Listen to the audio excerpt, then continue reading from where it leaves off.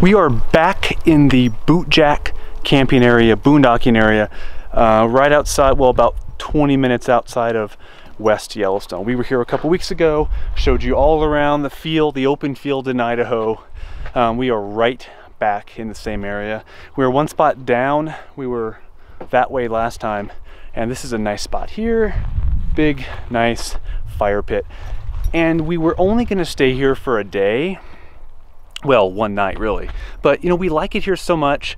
I want to stream football. We know that we have good signal here, so why not just stay the whole weekend? And that's really a large part of the freedom we like about this lifestyle. We can just choose to spend an extra day or two or three or whatever as our needs, I don't know, needs require, whatever we want really. And that's really cool. Okay. And we've been really busy. We've had family in town and trying to fit a lot of things in, so faster than our normal pace. And so it'd be nice to have a weekend where we aren't doing anything and just kind of chill, get stuff done, catch up on all the stuff we've put off for the last week. So, and we have swings.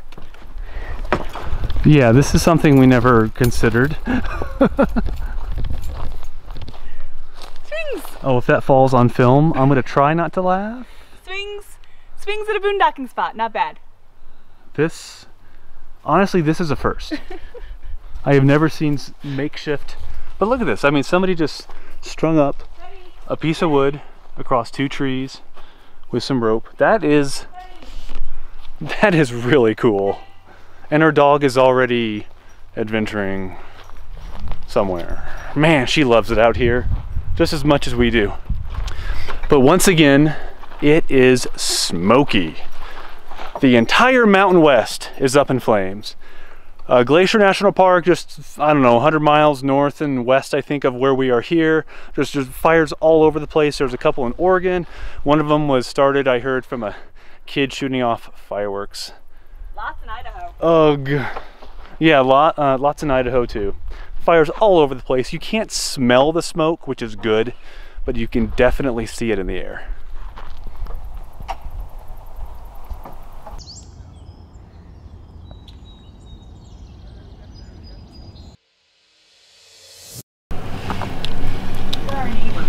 This is one thing that we didn't see last time. Apparently this is a open range. We did see lots of cow pies around, so we knew they were around. We thought they had already made their migration. Apparently they didn't. We're joined for happy hour by some cows. They're all looking this way. Kind of creepy. I think we may have taken their spot. I think this was their party spot, and we took it, and they're kind of pissed at us. Cheers!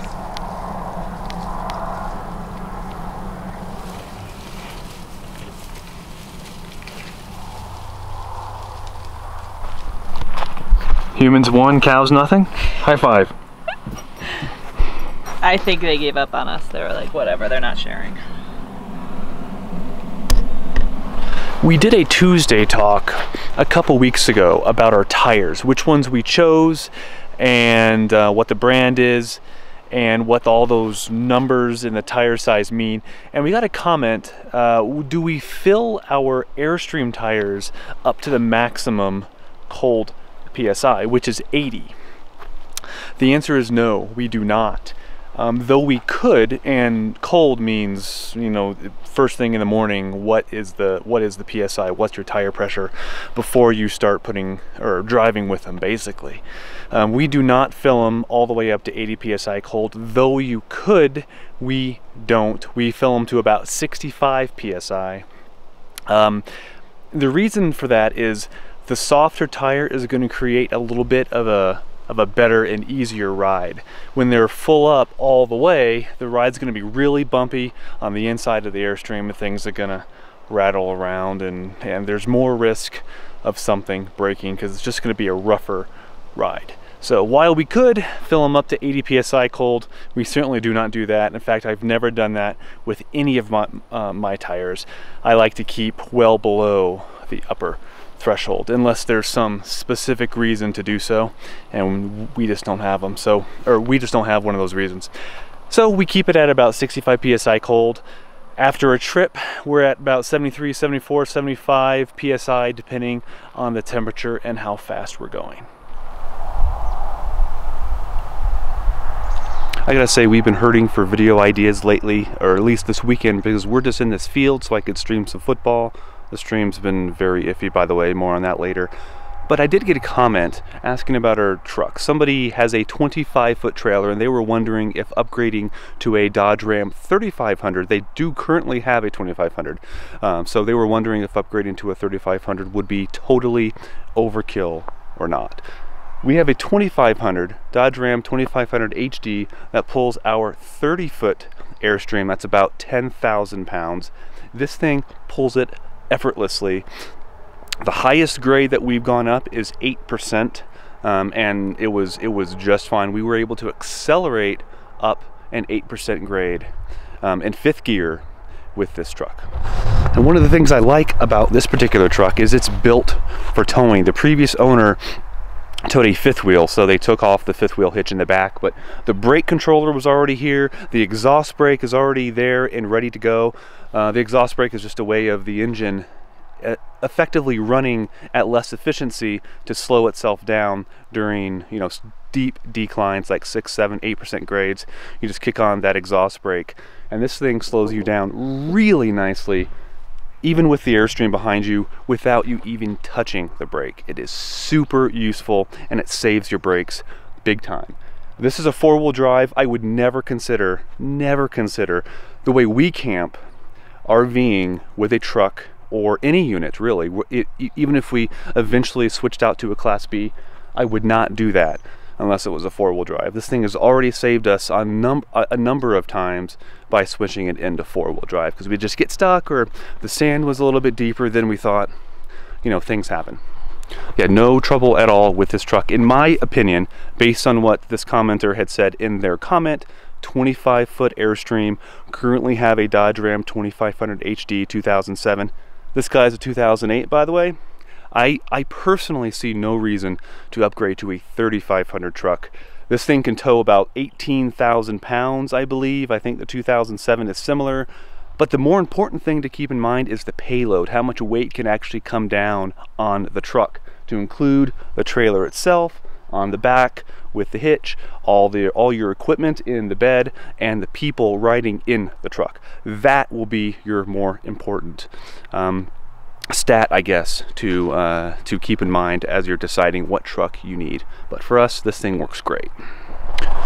It's moving day, and whenever it's moving day, I feel like I'm in that movie Escape from Alcatraz with Clint Eastwood, and that scene where the jail guard goes, "Wake up, Morris, it's moving day." Anyway, it's moving day. We've been in the same field we were a couple weeks ago for just the weekend to stream some football. And speaking of streaming, I said that I was going to have more on that later. Streaming has been very spotty through the networks themselves. Like college football on Saturday was pretty much a no-go. The stream would work for 2, 3, 4 minutes maybe, then it would just freeze all the time. Very frustrating. Finally gave up early afternoon.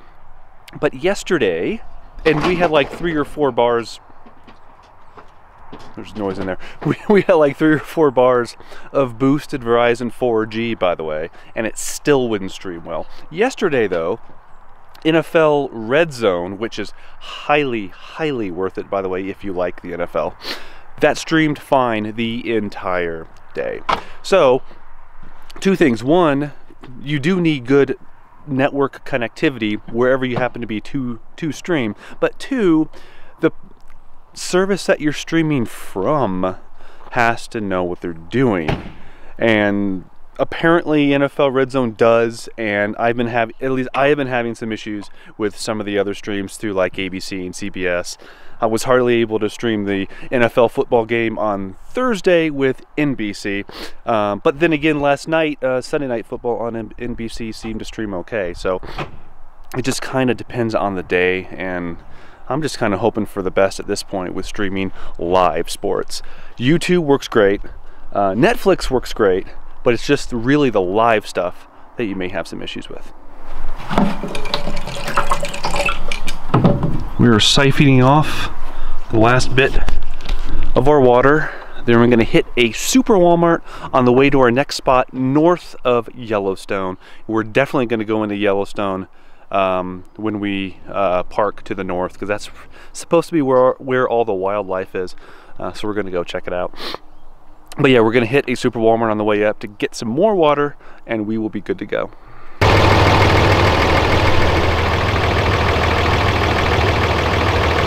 We are all hitched up and ready to go. We'll see you in North Yellowstone.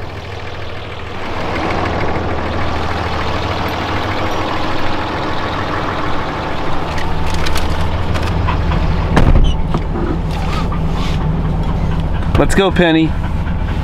Up to Bozeman.